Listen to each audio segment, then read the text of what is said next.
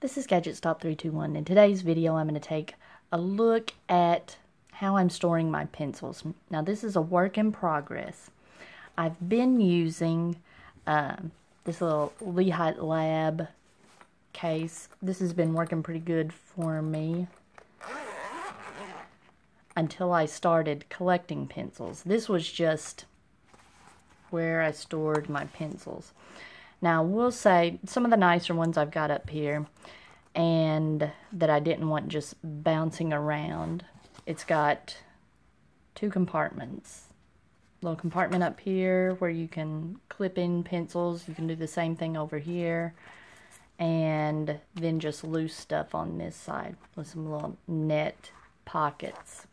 Now, some of my nicer pencils I have over here, but I'm still not real crazy about this because I've got some pencils with knurling and I don't want them rubbing up against other pencils and scratching them. So I'm still on the lookout for something to use for my drafting pencils that have knurled grips, but everything else I'm comfortable keeping in this. On this side, I've got just everyday pens, pencils, erasers, my pencil leads. But I didn't want to throw my pencils I'm collecting in with all those, so I picked up one of these Critz pencil cases that also you can set on your desk, and it's a pencil stand. So let me get together what all I'm going to be putting in here. I'm going to be putting these. I've got some zebra Delgards and a Kurutoga, Uni Kurutoga. I've also got an everyday zebra Delgard.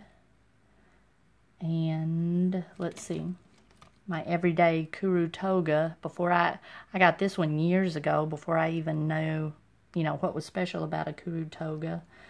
I've got an eraser that I got from one of my kids that they didn't use, but I wanted something a little nicer looking, so I recently picked this up. So I'm going to put this stuff in here. And my softer leads that I bought extra that didn't just come with pencils.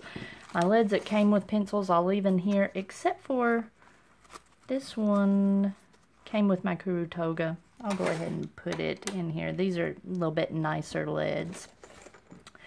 Now this, you can either unzip it from the top if you're just wanting to reach in and grab a pencil. See, it stays connected down here. But the reason this caught my eye is you can unzip it from the bottom. And now this is kind of padded, just slightly padded. I was expecting it to be a little bit more like the outer material on this. If you've ever used one of these, this is a pretty thick material, but it's actually more like the interior material. If you want to have an idea of what this material is like, it's pretty lightweight. I was surprised at how lightweight it is. And I'm not sure what this is in here supporting this, but I wouldn't want to smash it and crease it. So, depending on how heavy the stuff is in your book bag will depend on how comfortable I would be throwing this in a book bag. I'll probably be throwing it in a purse, and I think it'll be perfectly fine for that. But the way I intend to use it is you can fold the top down. Isn't that clever? And just put your pencils in. You've got a nice pencil stand. You've got a little pocket in the front for your pencil lids. And when you're done, just zip it back up. I've had my eye on this for a long time. They come in all kinds of different colors, and I just didn't really have a reason to buy another pencil case. But now that I've got these, what I call my pencil collection, now I've got a reason to use this. Alright, I really like this.